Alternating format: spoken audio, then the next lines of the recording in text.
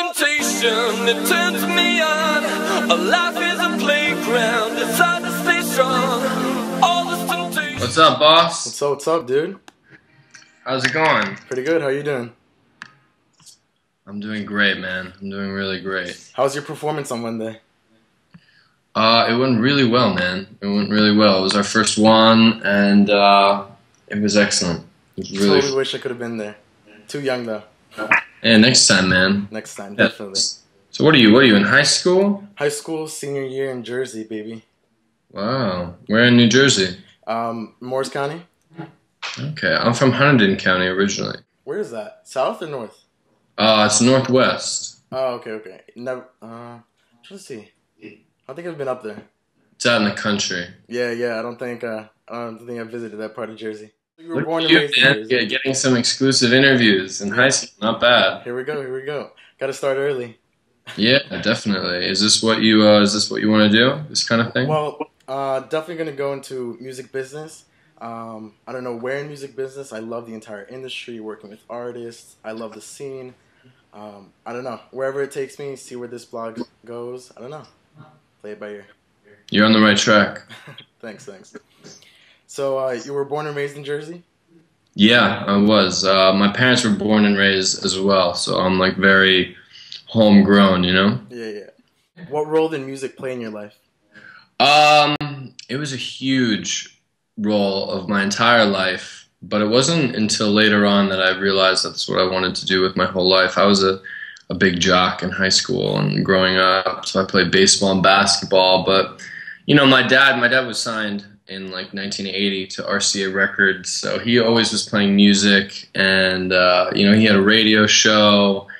You know, there was always eclectic music going on all over my house growing up. So it carried with me always, and it was always probably the most important thing in my life, but it wasn't until I was like 18 that I realized this is like my obsession, you know? So, like, why fashion? Like, what made you go into the fashion world then? It kind of came to me. I was on vacation one time, and this woman came up to me, and she's like, you know, you should be a model. And I said, what do you mean? I'm a basketball player, you know? Yeah. And, you know, I looked into it, and it went great. It was a great stepping stone to get into New York City. You know, I grew up in a really small town, like really like a lot of farmland. And although we were close to New York City, still really far. So the day I graduated, well, actually my senior year of high school, I was commuting like 3 or 4 times a week into the city. And, you know, doing the whole thing. You know, it was great. It was awesome. I traveled. I lived in Europe for a little while. It was the perfect transition from, you know, being a kid to being an adult living in New York City. So you didn't go to college at all? No. My sisters went to like University of Chicago. Very, you know, very academic. And she's just finishing up her PhD now. I just didn't go down that road. So, what was the decision of leaving the industry to go into the music industry, which is equally as hard? Yeah, really hard. I had a band called Monument, which was my like life. And you know, when I was 19, I started the band, and I just became obsessed with it. I wanted, because I started writing songs, I started singing every day, and I really came to the realization that this is definitely what I wanted to do with my whole life. And I was doing really well in modeling, and essentially had to give it all up because I knew how much it was going to take to get to where I am now. Like, so I really had to sacrifice a lot, and a lot of people were, Zander, what are you doing? You know, you have this great career going on here. You know, why this? And, you know, and in the beginning it wasn't very easy. You know, I didn't really know what I was doing, and just really went head first and just kept getting better and better and better and better. So what was that? Did you just like perform all over the city, or yeah, I had a lot of connections just through, you know, wheeling and dealing in the city and just meeting people through fashion. So I could get shows really quickly, and I played a lot of shows that a normal person, especially with such little experience like myself, like they couldn't get these shows. So I was lucky in a sense, but it was really my education, so to speak, musically, because that's really where I kind of found my voice, found everything, singing these rock songs. Was it a long time when you were done with your band to like ultimately making your EP? Yeah, it was a really long time. There was a lot of ups and downs. My band changed a lot. I was really the guy. I was writing the songs. I was booking the shows. I was bringing my friends to the shows. I was making the flyers. I was taking the photography. I was editing the photography.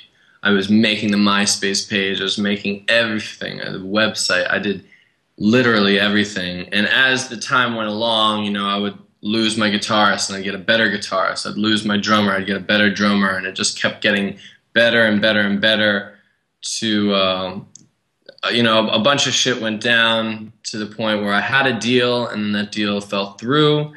And then I decided, you know, I'm doing everything myself. Why not just go solo and be who I am? Because I'm already doing so much. And that was the first time I worked with producers.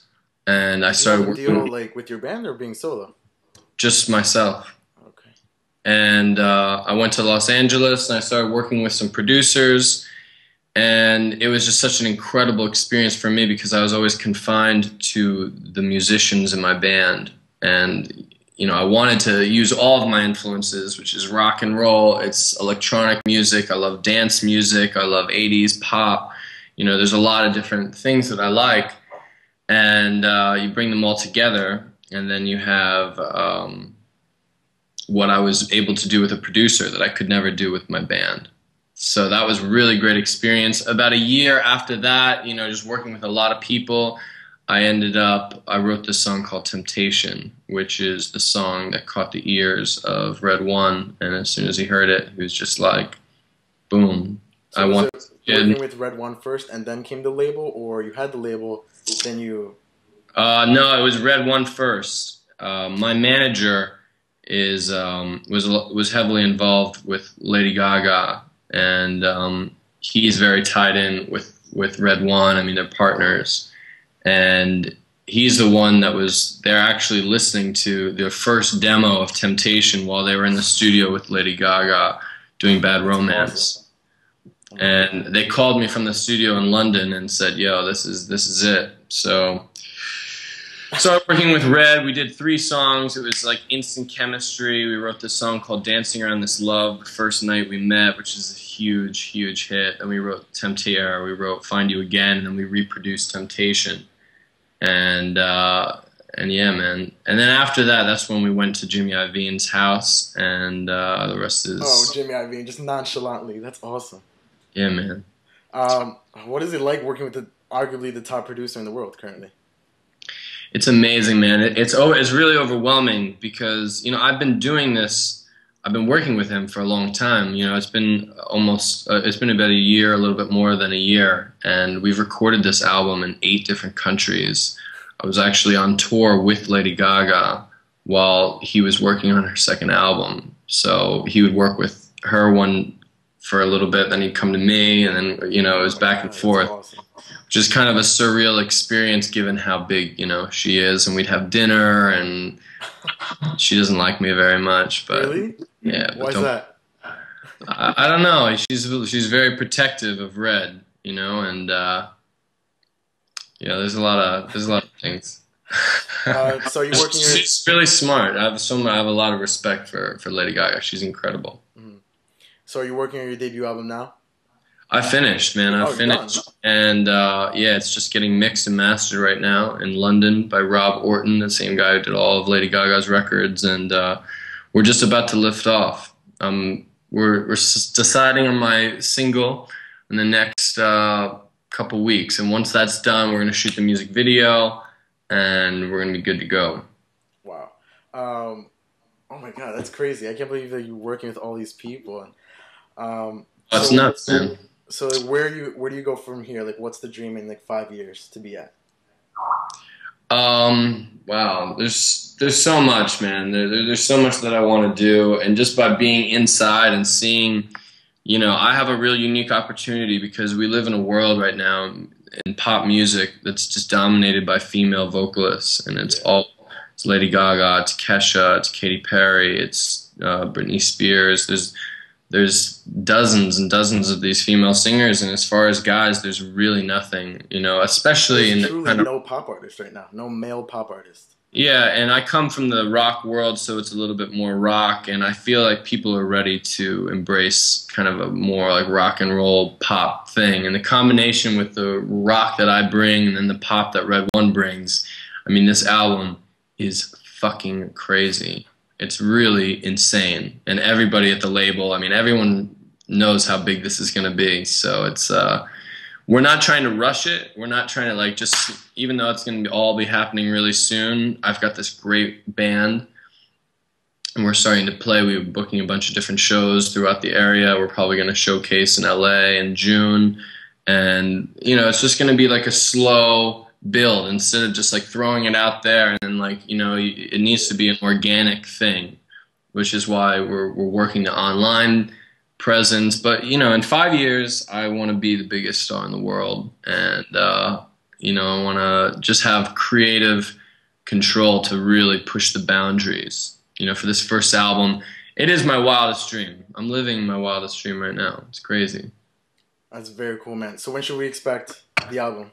Let's see. You can expect the album, I would say in the fall, late summer, fall, and but a single in the next month or so. Wow. So we're gonna probably try to put out 2 singles before the album, like a Just Dance and a Poker Face, and then have the album just be really big. That's awesome. I'm so excited for you, man. I am so pumped for your music. Yeah, man. Thank you. What have you heard? Have you listened to all the little snippets and stuff? Well, yeah, I listened to your older stuff. I really like So Different, Eloisa. I like that. That's so different from what you are now, but I love it. Yeah, yeah. The cohesiveness with everything. I've really developed my voice. My voice has come a long way in the last few years. But my writing style is kind of similar, but with the RedOne production and the new drums, it's... Yeah. I could see where the sound totally changed, where on your EP, it was great and all the genres meshed, and then now it's just like, bam, it's in your face and ready to go. Definitely. Cool, brother. All right, man, we'll stay in touch. Thank you very much. So how am I going to be able to read some stuff? Are you going to make me sound cool? I will definitely make you sound cool. Definitely look out for probably this weekend. All right, cool, man. Help spread the word. I will definitely. Thank you so much, dude. Yeah, no problem, bro. Peace out, man. All I need this morning